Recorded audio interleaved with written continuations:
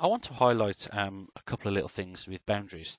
In this example, I'm just going to use a raster toolpath and a selected surface boundary. So you can see in this example, I've got a few random surfaces selected, and I've created a selected surface boundary. And the reason we use selected surface boundaries when we're doing surface machining is because it allows nicely for the tool radius, so it rolls over the edges. Okay, so let me create a simple raster finishing toolpath in these boundaries. So we go down, we'll find raster finishing. So okay to that, and let's give it a relatively small step over. Let's say 0.5 millimeter, something like that. And let's just hit calculate. Okay, so let's undraw the leads and the links so we can see a little bit clearer.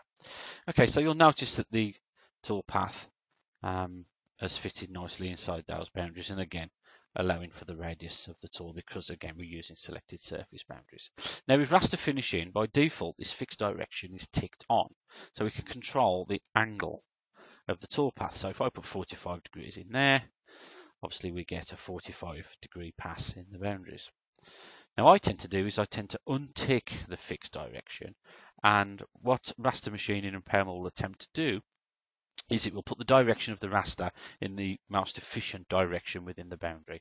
So if I calculate that toolpath there, you can see that in the longer boundaries we've gone this direction rather than short passes in that direction, and likewise with the others you can see there. So it intelligently looks at the boundary and it always machines in the longest direction.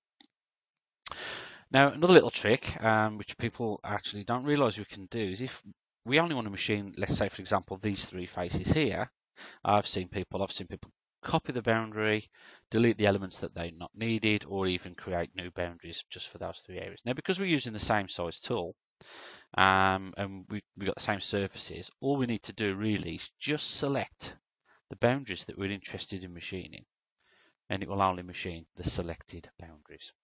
Okay, so likewise, if we now clone that toolpath, I could select this one and calculate. So I don't have to create new boundaries. So we've still only got the one boundary in the tree, but we have several toolpaths associated with that boundary.